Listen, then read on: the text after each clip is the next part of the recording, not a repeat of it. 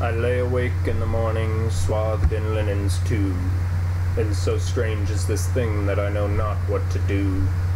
Never before may recall can I such comfort in such things, yet here I lay now wide awake and yet not craving a thing.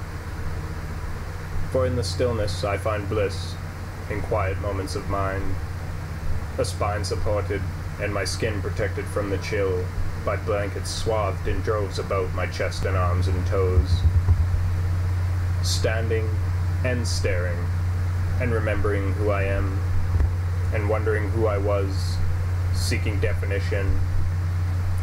And as I seek it, it so too seeks me, and a million answers wash over my sheets, and crash into my mind and spill, unlocking lost memories and churning my world.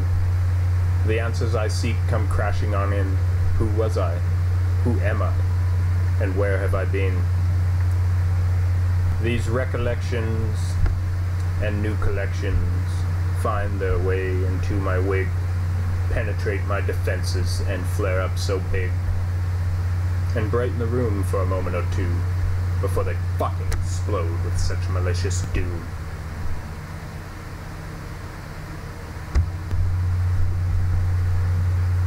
How do you feel now, Mr. Big Man?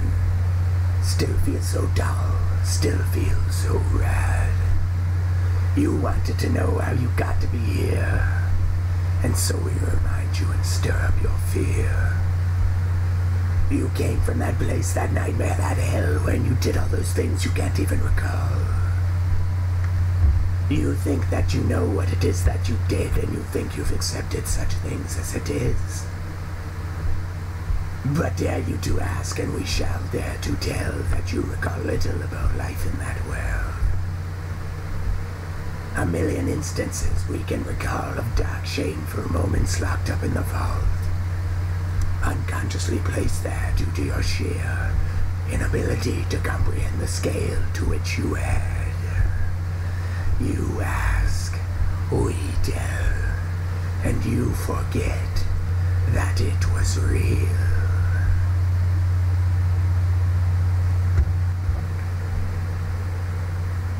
No, shut up! Get out of my head!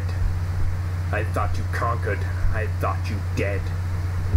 I thought the voices to be on decline, but as it would seem they but bide their time, for they return voracious in this moment now, when my strength is its weakest and my supports have bowed out. You mock me to remind me I know not what's real, for I have not had a clue since the glass demon's spiel. The devil's own sermon served inside my head, which by heaven rejected had come to this bed. Of course, to such words and such promises there, I would surely be swooned by the devil's affairs. For Lucifer seduced me, and when I came in, he left me to rot beneath all of my sins. My world was turned up, turned down, and shook out, and I entered confused to never walk out. Now, since I've been sober, things have become all the more strange, as I encounter myself in fragmented visions. And unicorns seek me out just for a chat and part with their message and leave it at that, and disappear back into the twisting nether realm, never remembered nor ever to be found. And it is by this quality alone I profess the mysticism, the magiciness. For while in encounter their stature is true, their voice does not waver and they command the room. All happy thoughts run without restraint, they leave me all giddy, as though thoughts of a saint, until he finds them. He comes in my room and he enchants my good thoughts to become so accursed.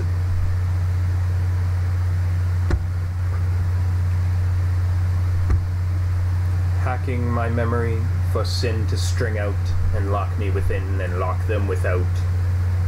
Always some new thing, some old thing which I did, or some place that I was, or some person was with. And cascading the scene comes with vivid depiction. Runs in through my head the reel of non-fiction. Flashbacks repeating. And always some new fucking episode. How many of these things do I have locked away? 7 years of moments in total, truth be told. Luckily, the worst memories only take up 4 years of moments strung back to back. 7 days a week, 52 weeks a year, 7 years of torture, 4 of them severe. How many moments are in every day? How many moments, you think? How many moments have passed between this line and this line? How many moments await their turn, locked away in subconscious until called forth to burn?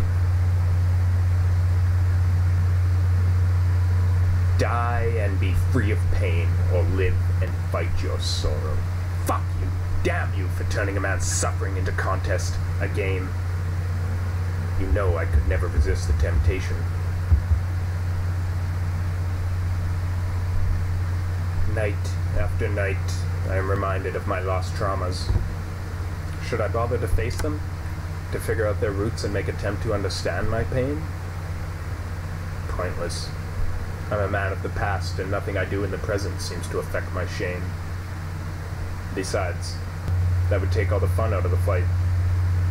To go to bed and just fall asleep every night.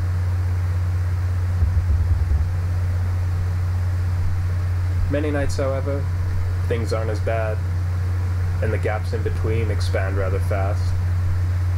Some nights, it's easy to look and foresee a future, a near future, where pleasant dreams fill my sleep.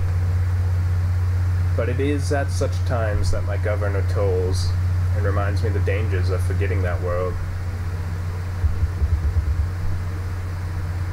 I oft think it's safer to suffer these frights, seized in anxiety attacks through the nights, than it is to risk suffering the true terrors again. Although, in sober retrospect, I never have been one to be mindful of safeties. Yet still come times of another type, style, breed, when I'm with my new crew, yet I'm without the speed. It is in such times, sober and straight, that I feel as though I need nothing else. As though it's all fucking good. And shit. It's as if I have, and I am everything, whatever I have always desired.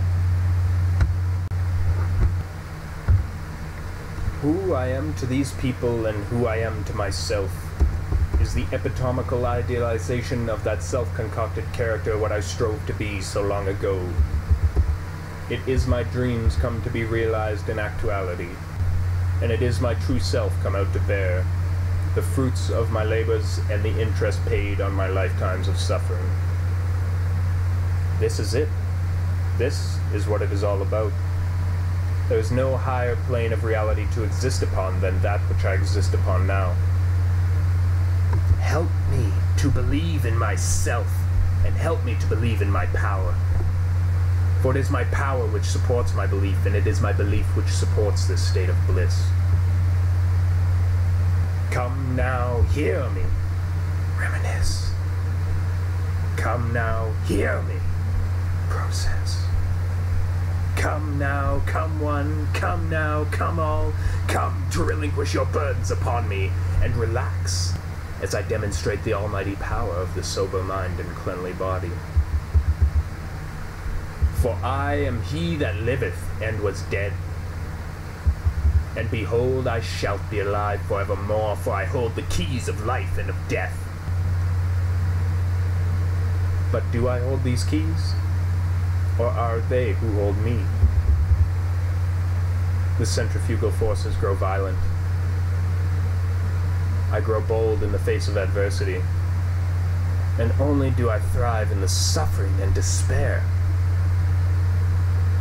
My defenses erected to protect me from myself, in turn protect those from me who are without.